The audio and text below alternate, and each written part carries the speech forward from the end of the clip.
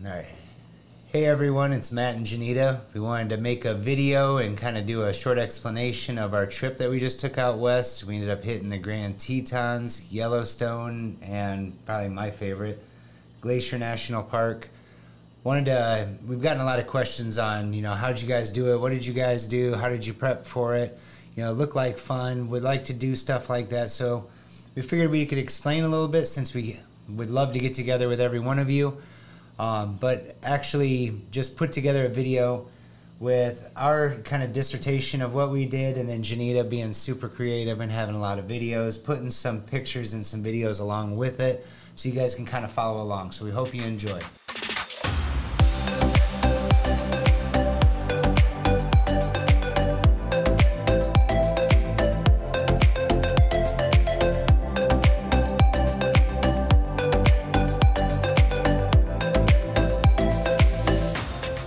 Tell them how it all started and what we wanted to do, I guess what we set out to do, what we learned from our trip that we had back in February of 22, where we lived out of a minivan for 30 days.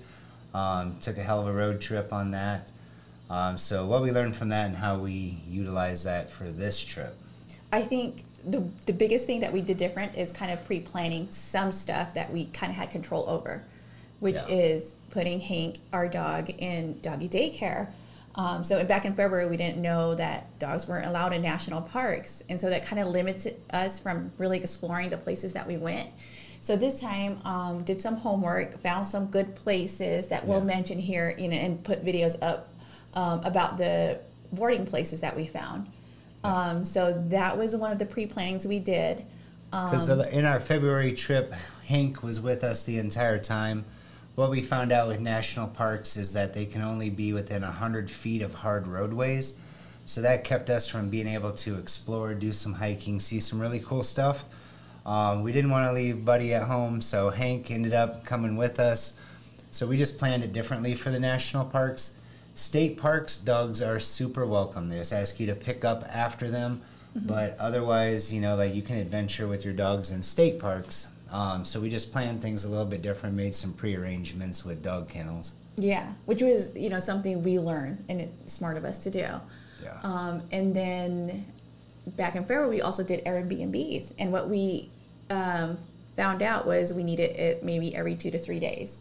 Yeah. So we looked at the calendar. I had to cut out sticky notes and kind of post the check-in, check-outs, and when Hank was supposed to be checked into. So a lot of pre-planning. For our trip this time around, that made it a lot simpler for us. Yeah, we were trying to jam in quite a bit of stuff in a short window.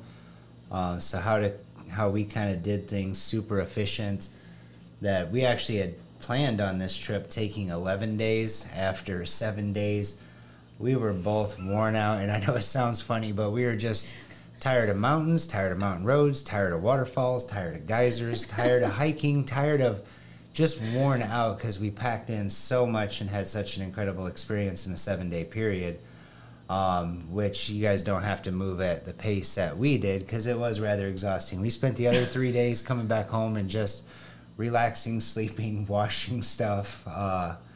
Just kind of getting resituated. It probably took us a whole week to get us caught up back with everything. Our body was legit just done with everything. And I think the overwhelming beauty of everything is also a little bit exhausting because every day you're looking at something beautiful. It's just amazing. Yeah, you're just literally taking it. It's all new stimulus. It's all new experiences, all new cool stuff. So we were in bed by 8:30.